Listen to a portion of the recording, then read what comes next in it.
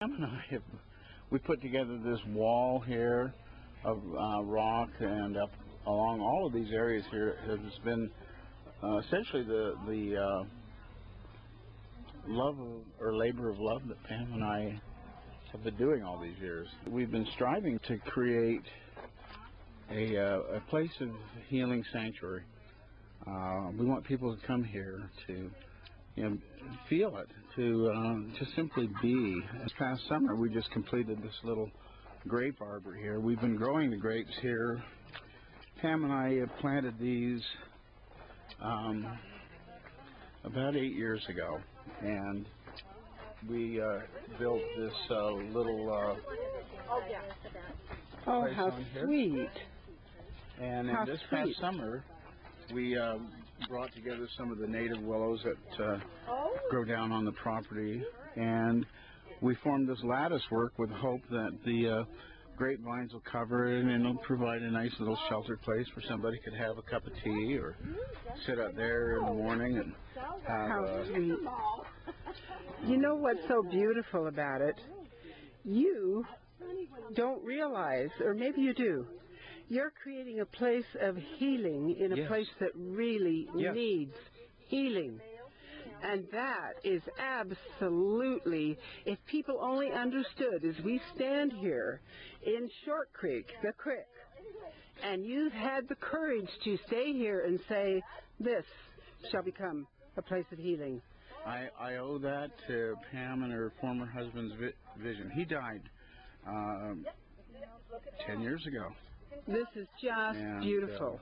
He was a downwinder, and he's actually buried over by that rock that you see over there. Tell our listening audience what that means. The downwinders are people that were subjected to the good graces of our government during the atomic bomb open-air testing. Okay. And Martin was one of those who acquired cancer as a result of that. Okay. And the government realized that they had a responsibility to their guinea pigs that were the residents of Utah, Nevada, and I think Arizona. Let's walk over and take a picture of now where we are in relationship to these beautiful mountains. This is Short Creek, right down, flowing down through here. Lewis and Clark called it a stream that wasn't fit to drink. And quite honestly, that's what they didn't understand is that when we get water from the source, it is some of the most high energy water that I've ever experienced in my life. Like when I visit my grandkids, just in the town of St. George, I have to take water, because if I don't, I'll be thirsty the whole time I'm visiting them. Right. Because I carry water from here. Anyhow, up in there that you can see up there, that beautiful canyon is called Skunk Canyon. I don't believe there is a formal name for that, what appears to be a peak. Pam and I call it Machu Picchu because of the sense of awe and mystery that is rather pervasive on the property here. It is a place of peace, a place of serenity, and a lot of times people, as they come up through the town of Colorado City, they feel the tension, they feel the pain and unspoken anguish that is there, and yet at the same time they come up here and all of a sudden they're struck by this sense of peace that is throughout the whole property. And that's one of the things that Pam and I have been consciously working at. This is really beautiful. Thanks. It is. It is beautiful. And there goes one of the robbers that just took some of our pistachios. That little Jay. They come here and think, oh, you just saw a hawk just made a kill right down there. Wow. I would like them to come and do more of that, to take care, help us with what we're trying to do here. We want people to be able to come and enjoy the pistachios that are growing here. The season comes. This year we have hardly anything, and the squirrels and the robber jays are getting everything. But you just saw right there that hawk decided I needed a meal, and they just took out that little bird and stole the pistachio. Excuse me for a moment. Hey, Pam, did you see that hawk make the kill? What? A hawk? Robert J. flew off with a pistachio here, and then a hawk just swooped right down. I thought I didn't see it. And took it? Took the pistachio bird? The hawk took the Robert J. See? No. Oh, my God. Beautiful hawk. Where? The Robert J. isn't in his mouth, though. Well, I don't know what he did with it. Oh. Amazing. Now, my name is, Soaring Hawk, and I won't tell. There is a real story behind that. Pam's the only person. I think it's so serendipitously crazy and wonderful that you have decided to make a healing place in a place so filled with pain, so filled with need, so filled with needing you. Where in the world did you get the courage to do that here in this place of pain, Short Creek? I really couldn't. I really can't take any credit for that because, first of all, having grown up as a Mormon, I studied Mormon history, and I came to believe that Short Creek was the persecuted faithful. The persecuted faithful. The reason I say that is because I had heard about the raid. I had heard about all of the different things, and having studied Mormon history, at that time I believed, well, this must be the right thing. And then as I came down here and I started seeing the discrepancy between what I had read historically and what I had heard about, and then what I actually observed in real life practice, I thought, whoa, this is not what I was led to believe. And then having met Pam, Pam actually was kind of the guiding vision of creating this place. And when we got together, we just seemed to be in synchronization with this sense of creation, helping these plants to grow, helping to nurture all of these things. This is something that both of us had. I had always wanted to live a rural lifestyle, and my life didn't take that turn for almost all of that. I ended up,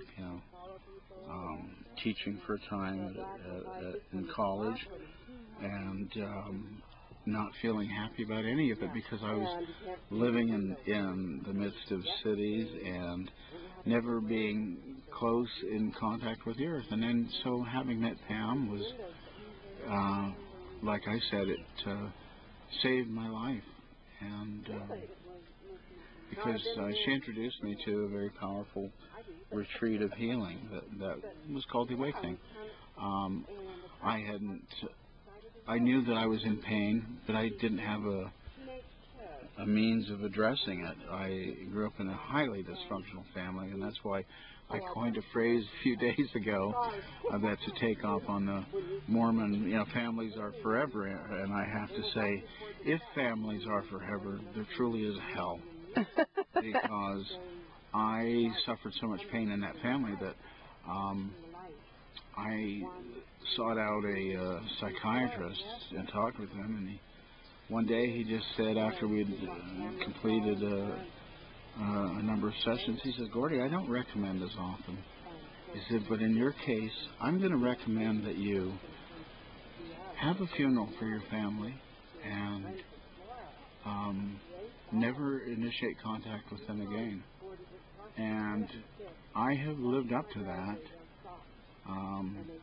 for over 20 years, with one exception. That was when a sister was in danger from an abusive predator that we both knew in common, who was out searching for her again, and so I had to warn her. But that's the only time I've ever broken contact or made contact with my former family, because of the pain that was there. And I have to say that much of that pain could be traced back to their experience within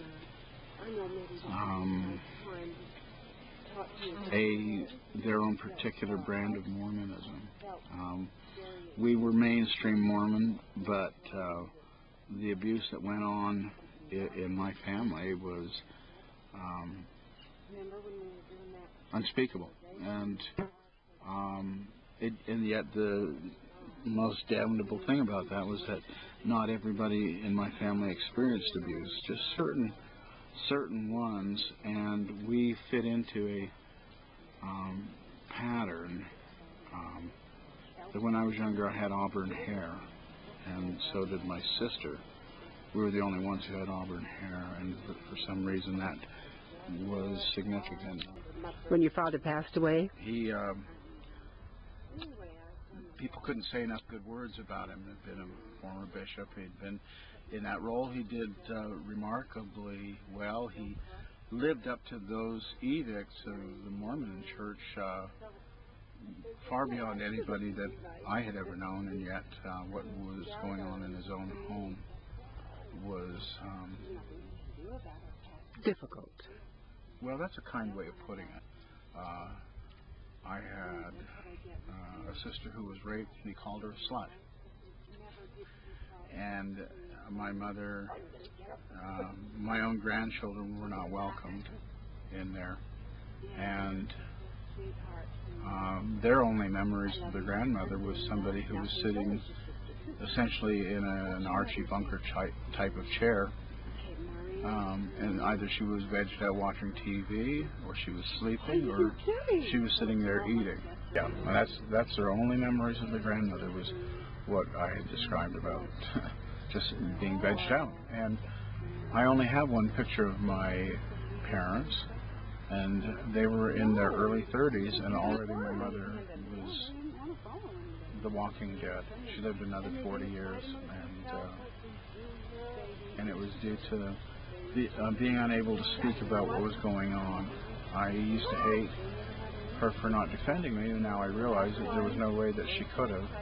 Right. And so her best choice was just to simply succumb and remain quiet, and she remained quiet in an unknown site for the remainder of her life.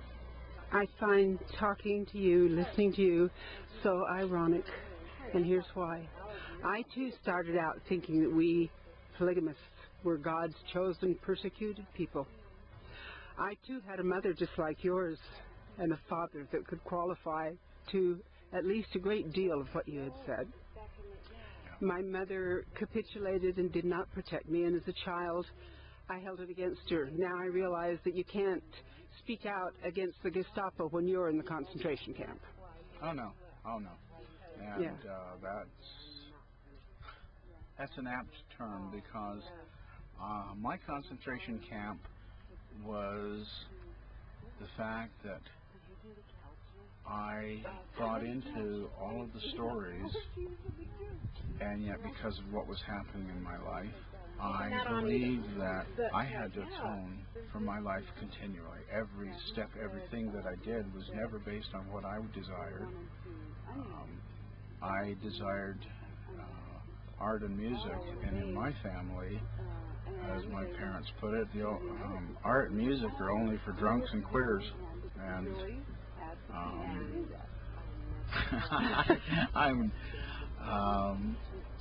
yeah, I got something similar in my family. Not exactly the same words, but art it wasn't acceptable. Me, in my life, and yet that had to be hidden. I would secretly go and sculpt something out of clay and then destroy it before anybody could see it. I would hear music in my head, and of course would never express it, nor would I sing. And so those things went on, and I did all that I was told that the church had in store for me, and that I was to do that. And that's because none of it nourished my soul. It was atoning for my life. And the edicts of that God that I was taught in Mormonism was that I would never measure up. And I was as they say, the natural man is an enemy to God. It has been from the fall of Adam, and will be forever and ever, and on it goes. And I finally came to realize I have never been God's enemy. I am the reason why God keeps allowing this planet to learn and possibly grow, because there's hope whenever you can create something. And when Pam and I create things on this, watching that hawk right there, that hawk is just circling. You'll see it right behind you. Right. To see something like that, somebody said life isn't measured by the number of breaths that you take, but it's by the number of times your breath is taken away. And I'm in one of those moments right now and watching this, my medicine bird, that is acknowledging me for what I'm saying today. I know it sounds woo-woo to a hard-headed realist, or... I don't think so. But for me, in the native realm, this is highly significant because I am in a place of truth. And they have recognized that. My particular medicine bird doing the very act that brought me that name. So anyhow, there's where I'm at on this. I was just telling her about Soaring Hawk. It's soaring right there, love. Well, honey, you want to do the tour? Yeah, that's what we're doing. Okay.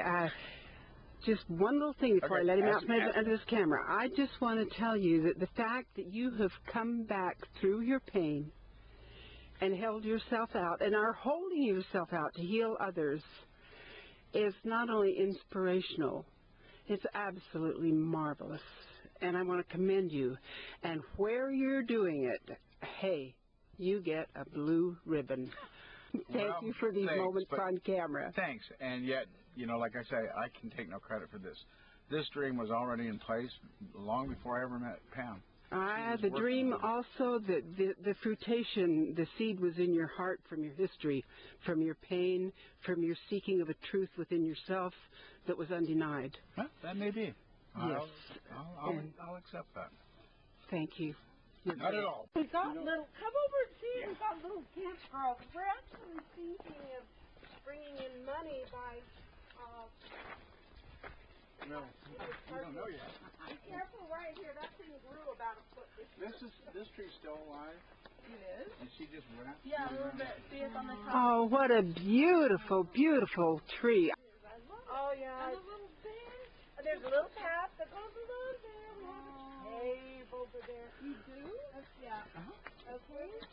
A little cave that's, yeah, we're working on. It's not a huge cave, but the weeds just took over. But Raven are making really... Okay. Okay. She calls me on my ship. Okay. Stop! You've got so much beauty here. Why miss what you don't like? Okay, tell me. Look at these cute little cats. Look at them. That way. Well, you can come walk around here.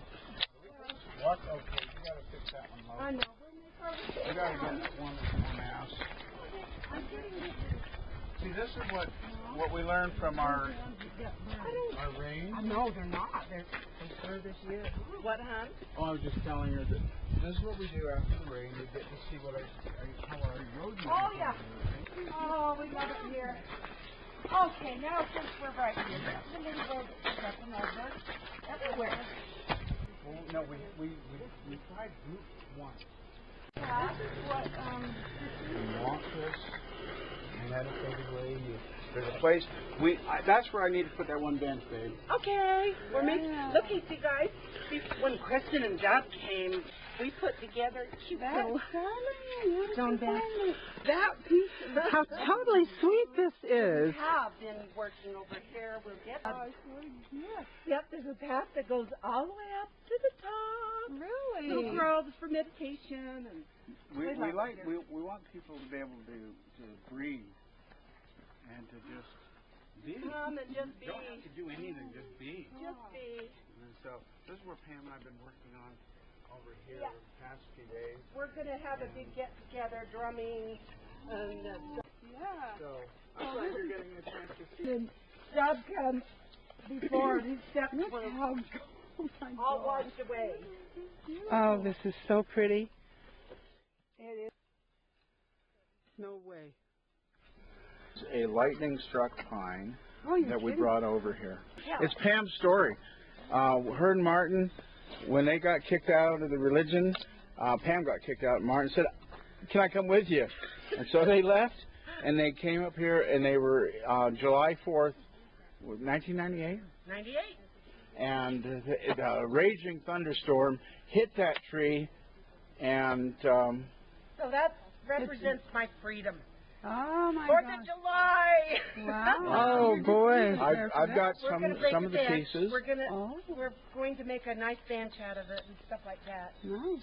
So the past was literally struck down. Yeah, I like that. Yeah, literally.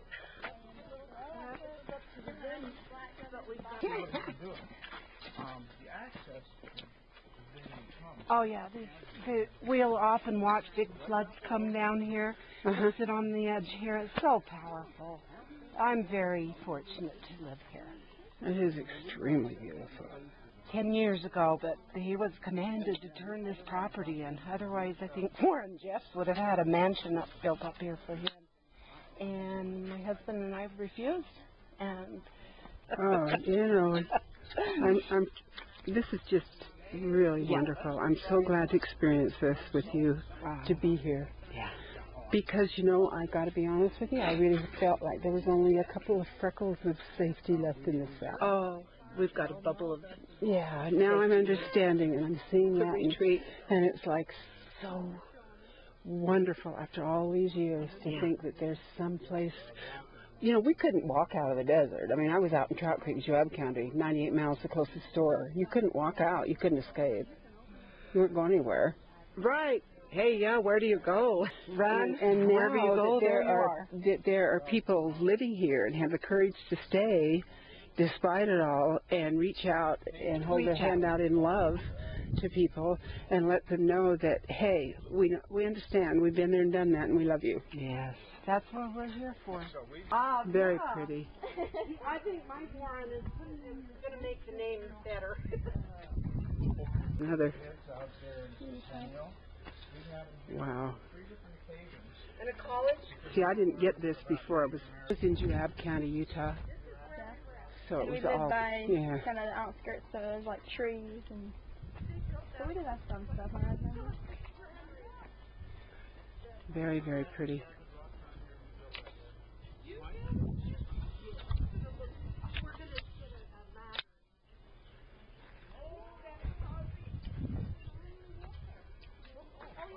Deer. Oh, how pretty is that? Yeah, I got that. One year, Gordy planted the Anasazi corn and tomatoes. This looked, see that little place up there? Right. Looks just like a real Anasazi. Well, it is, because Gordy built it. Gordy and my son Warren. Facing the red rose.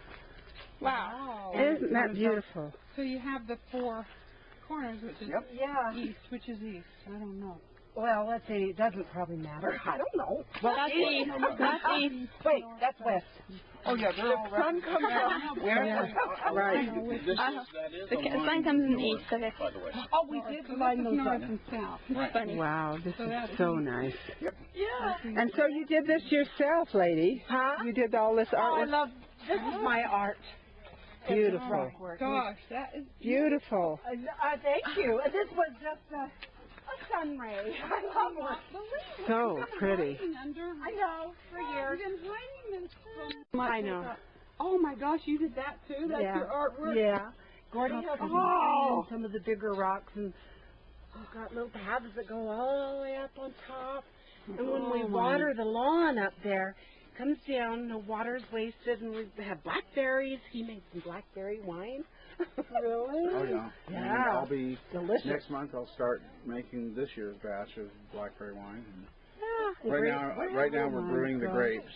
What we had a few grapes, and so we'll get a little bit of that. But For yourself. today we've got to increase. You will. Yeah. You will. We just love it. What else is it? What is left that you're not doing? Well, staples, that's what the lower field, the watering system there. And for a soil retrieval or a vision quest, they could come here. And this will be eventually. We had this all prepared for camping or something, but weeds popped up this last 2 weeks. How pretty this is. Pamson Warren did this one road here. And so it's definitely rain country. A lot of people don't like it because it's semi-cool and rain, but we don't have the bitter cold winters or the extremely hot summers. So what is the winters like here? Pretty mild. It does get cold. We have a fig tree growing here. 2 fig trees. Really? Yeah. They haven't fruited yet. It gets pretty cold and snowy, but it's 10 degrees cooler than St. George. St. George doesn't. So designed. It's How do you do it? Is there some kind of... well, you have to receive my blessing, and of course it'll cost you a lot of money. At the time, he was working with the troubled youth. Yes. At that time. And that was 20 years ago. Really? I'm just telling you, what's your last name? Well, he wouldn't know me by, I doubt that he remembers me. And I no longer go my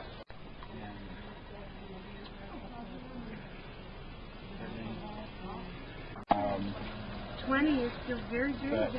one of the things that is really cool about all of it is I think we'll come back. You're an old soul.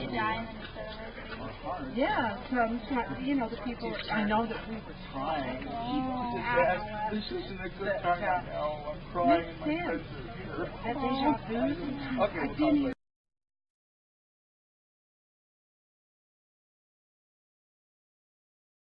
It's white. It looks Indian.